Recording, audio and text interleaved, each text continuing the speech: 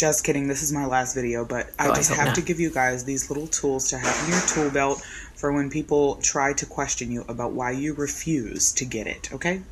Okay. Number one, the mRNA that they're using in it is completely synthetic. That is true. This is the first time they've ever done that in human history. Oh, that's not true. Number two, because it is completely synthetic, normally your body would immediately attack it and eradicate it. Oh, your body doesn't care if it's synthetic or not. It just wants to destroy foreign things. They had to coat that mRNA in a nanolipid. That is true. The purpose of that nanolipid is to keep your DNA from degenerating. Oh, that's not the job of the DNA. Enzymes do that. The vaccine would be completely useless. However, they have no idea how long it's going to take your body to be able to break down that mRNA. Less than 2 weeks. Number three, because they don't know how long it's going to take that mRNA to break down, less than 2 weeks, that your DNA is going to be creating antibodies. Oh no, B cells do that, not DNA.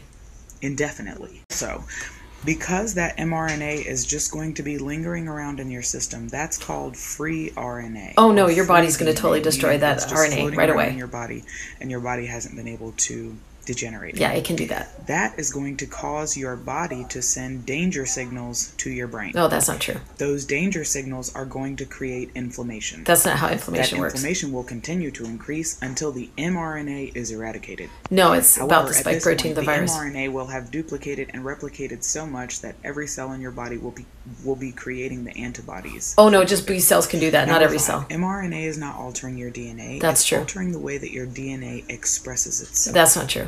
It's a messenger RNA, which means it's telling your DNA what to do, basically. Oh, that's not true. Once the nanolipid makes it to your where'd we go? Your DNA begins to express something called like cytotech or like cytosine. I don't know what that is. Whatever it is, it's the gene for multiple Oh no, I know it's not that. Which means you're going to start having inflammation in your brain and inflammation in your spine. Oh no, that's not true. Your brain to no longer be able to communicate with your body. What? Hence why people have been having so many neurological issues after having the vaccine. Oh, there's no evidence for that. This is also why they have to give you more than one dose. That's not why. They give you a smaller dose the first time. No, they're the same size. It introduces your body to those nanolipids. That's not what we're introduced to. It's a larger dose. It isn't. But your body is a lot less likely to have a negative reaction because it's already been introduced. Oh, that's not true. That's not why that works at all. A lot of people are still having negative effects after the second vaccine. That doesn't make any sense. There's something about this vaccine. It's something like vaccines aren't supposed to go into your brain. You're right. I don't know if it's the synthetic mRNA or the nanolipid, but because it doesn't get to the brain. Is making its way into our brains, that's why we're having so many neurological reactions. Again, no evidence. Unfortunately, it also has a way of making its way into our reproductive system. Okay, there's no evidence for that either. Negatively affected there as well as a society. I am unvaccinated. I'm sorry.